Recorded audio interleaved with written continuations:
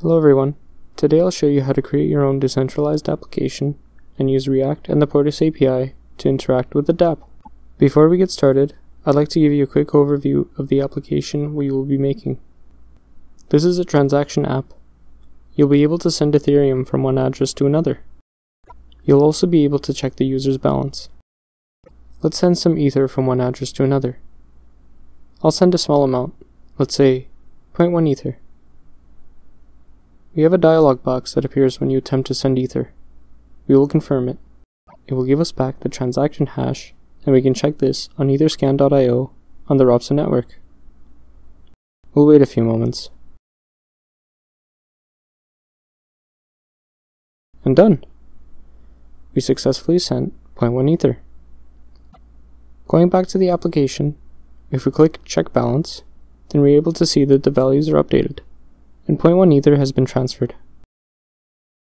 To follow along with this tutorial, I've provided boilerplate code in my GitHub for Portis React Starter.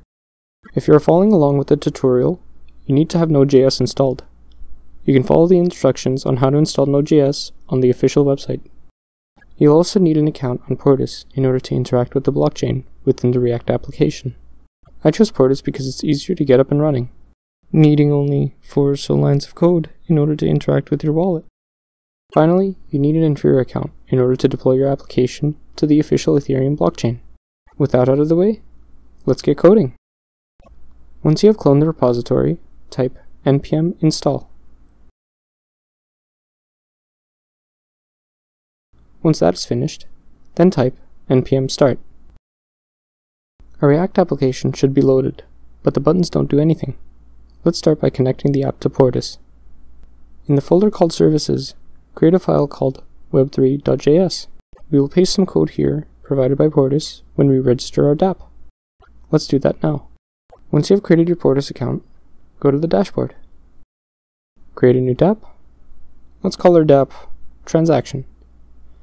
Make sure to type http://localhost in this box, as it restricts the Dapp to a single domain for security purposes. Accept the conditions. Copy the code here. Let's paste it into the new file we've just created. Then make sure to export both of these constants. Navigate to the send transfer form, and let's import Web3 and Portis from there. We'll create the activate menu method here. We'd like Portis to show us a menu every time we would instantiate this method. Let's attach this method to the button so that every time we click this button, a menu shows up. Going back to our application, now Portis will ask if you'd like to connect to the Dapp interface that we've just created. Click Continue. Now we have successfully connected our React app to Portis. In case the switch for keep users logged in between sessions is not enabled, make sure to enable it. This makes it so you don't have to constantly log into your Dapp when any session changes occur. Since we're building a test application, we will be using a test network. Portis is currently set to the mainnet. We'd like to change this to the Robson test network. Going back to web3.js, we can see that Portis is currently set to the mainnet. Let's change this value to the Robson network. And done! We have successfully changed networks. We can check to see this in the app. As you can see, this went from the mainnet to the Robson network. The next thing that we'd like to do is to be able to display our currently selected wallet address on the site. Let's do that now. Back to the send transfer form component, we'd like to make it so that every time you log in or change accounts, the sender's address is updated. We'd like to check for this information every time the component is mounted.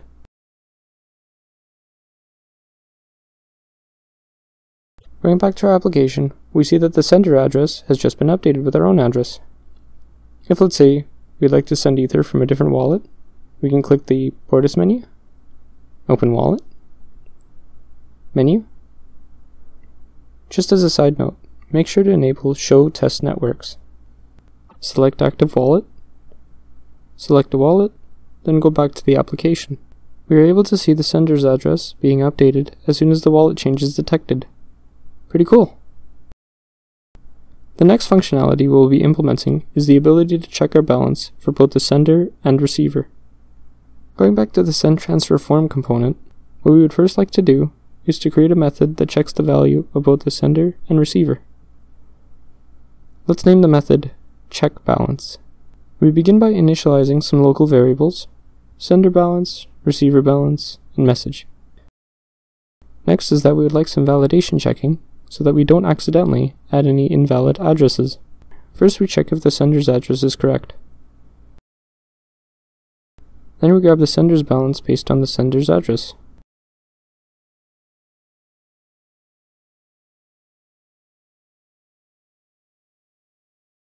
The error checking is a bit different on the receiver's end. Error checking is only done if there's a value for the receiver address. Then we check if the address is correct for the receiver. Then we grab the receiver's balance based on the receiver's address.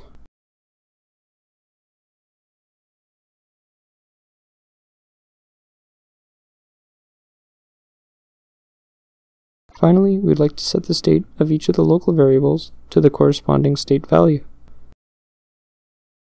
We would like to have the addresses balance every time the application loads or the address is changed, so we put the methods into the component didMount. We would also like to check the balance every time a button is pressed, so let's put it in the checkBalance button. Remember to bind the keyword this to the button, as we use the this.state values inside the checkBalance method. Let's see if this works. Great, it does. A balance has showed up for my address. Let's try testing it with another address. We'll go to etherscan.io and pick an address from the first miner we see. Let's paste it in here and check the balance. And great, it works. Before we end off with this part, I would like to get some test ether to play around with. The best way to get some test ether is through a faucet. Before I do that, I first would like to switch to an account with no ether.